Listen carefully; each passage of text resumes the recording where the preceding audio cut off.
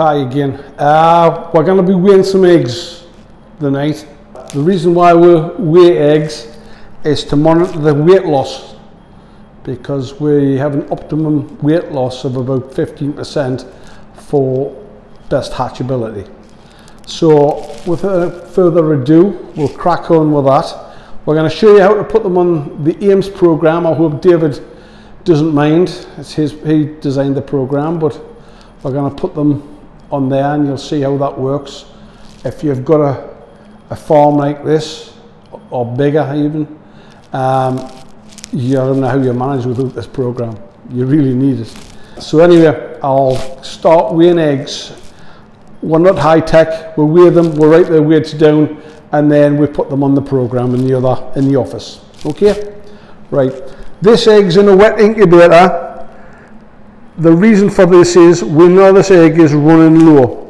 It's losing about 18.5% of its weight.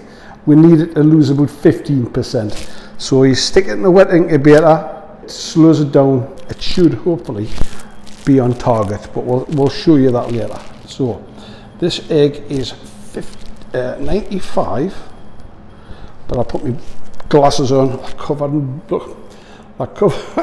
They're covered in hair, blood and guts and snots and stuff. So right, so that's 39.29, and that's egg number, I'm forgetting already, 95,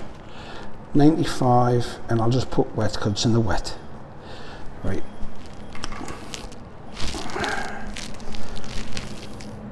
This is the part of the job that I really don't like. It's boring as out. So, maybe that's not ready to switch off. 85 there. So that is 43.11. Okay. That egg there will move tomorrow or the next day or whatever it is.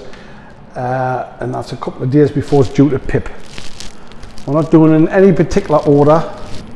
128. 128. 43.89 grams. That egg is now.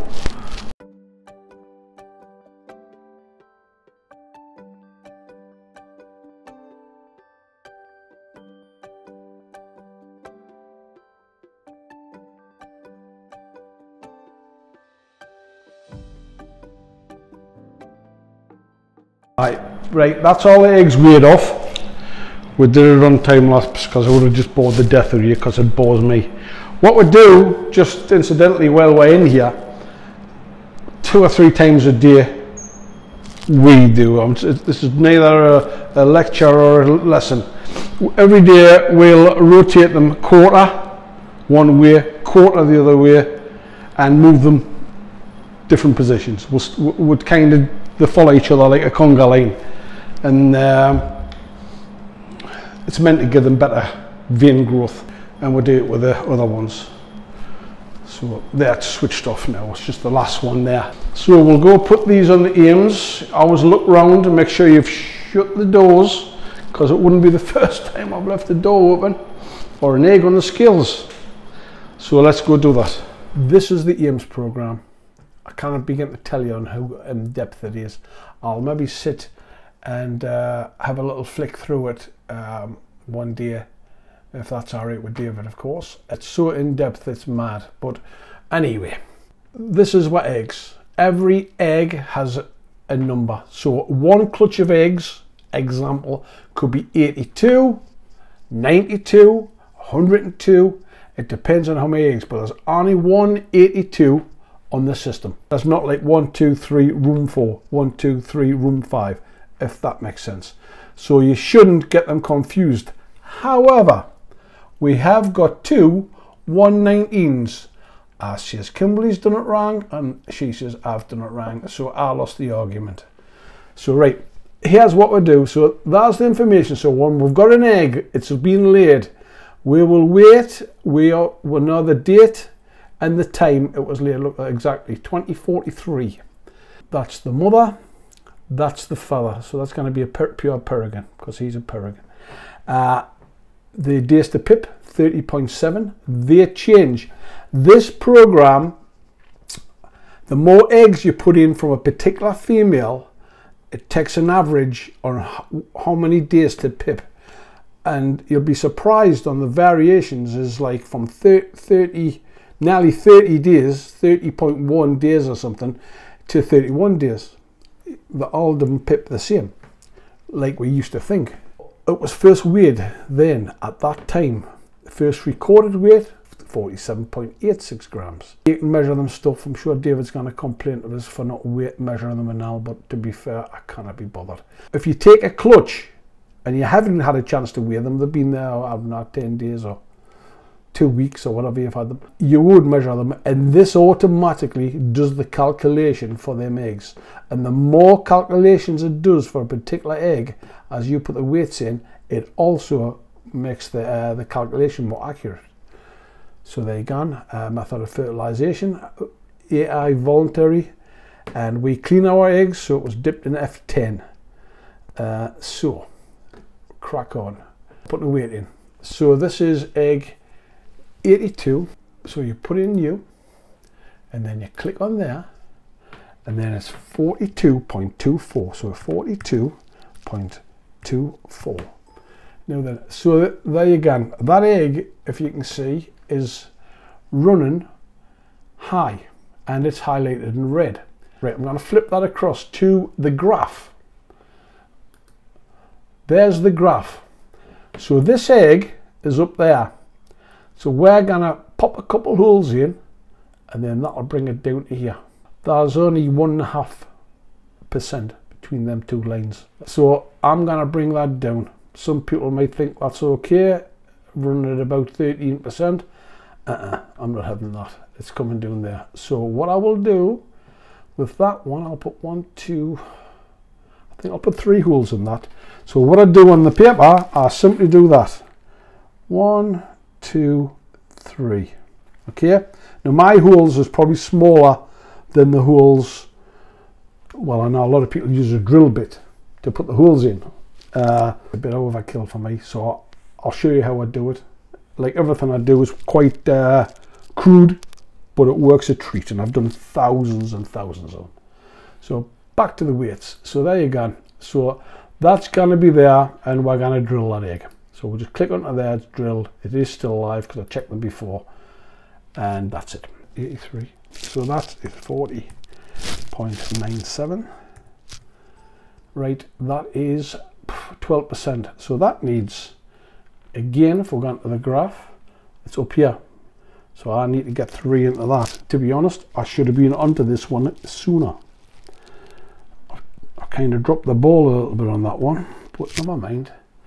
We'll get it done. So that there, when you go to there, that's the weight that it expects to be at pip. So we're going to jump to 85. That is 43.11. There you go. And see, that's lovely. It's in green. We're looking for 15%. It's 0.17%. Oh, well, that's perfect. That's great. Go to that one. 89. 47.12. Oh, see, there's another one the same. So that needs, if we go into there, so you can see the chart, that's up here. That needs 3 holes to bring it into here.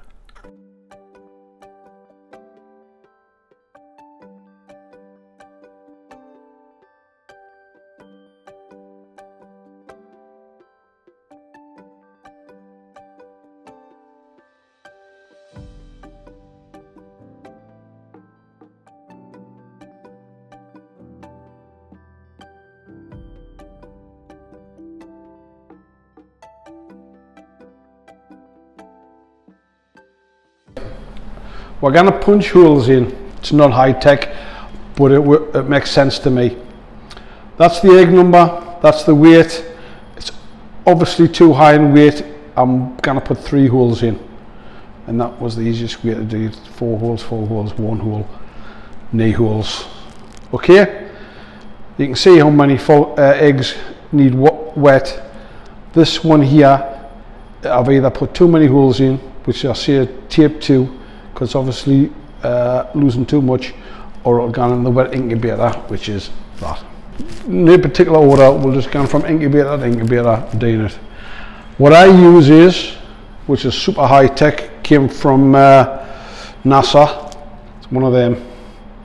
All right, and one of them, because that's the best disinfectant you can ever get. I think we'll agree. So if we just come across here, I'll take the book with us because that's handy. You're going to think, what a bunch of primitive primates these lot are, but it works for us. So, egg number 85, egg number 85, note, wants note data to it. So I'm just going to pick an egg, 125, 125 is up there, oh, 3 holes, right? So then, make sure I've done that.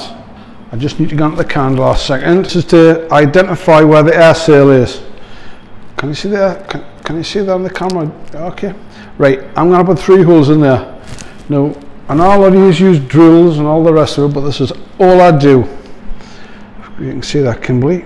I'll just go pop, pop, pop. 3 holes. That's it. And then give it a little doofer, so we're not cross-contaminating. 128 is note, it needs note there. I like it when they need note. 127, it needs 3 holes. Again, can you see the air sail?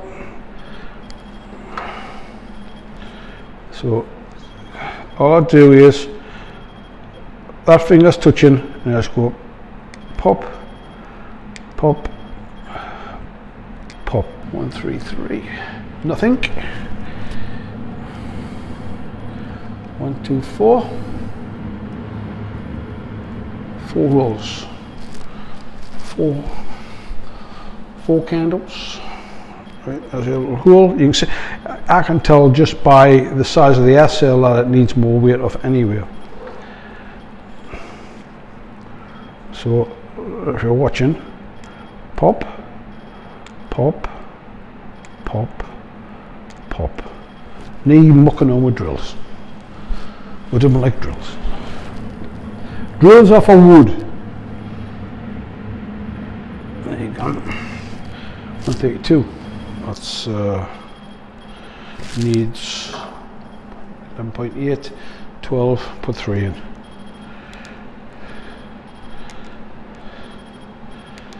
There you go, 3. The holes, I don't know if you can see that. Can you see that or not? A teeny weeny polka dot bikini. When we put a hole in around about 14 days, each hole brings it down about 1%. Other factors get involved, of course, the size of the egg and all the rest of it, but about 1%. So I know if it's needing 2% off. So if it's 113, I'll put 2 holes in, and then we'll adjust it later. But just a rough guide, that's what we'll get. So where should we start? The front or the back? The back. Okay, so 98, that's the one that needs tape. It's got 2 holes. I'll do that at the end. I'm going to put that there. Okay, 121 needs 4 holes. That's right. Sure. So it needs 4 holes, yeah?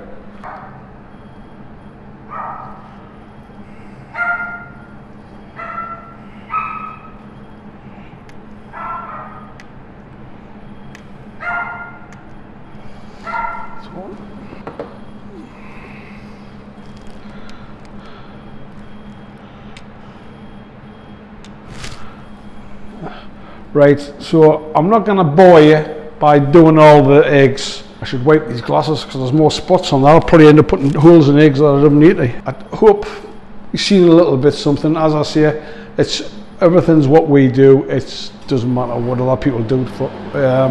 always willing to listen to other people, but this suits us. So see you again next time. Thank you very much.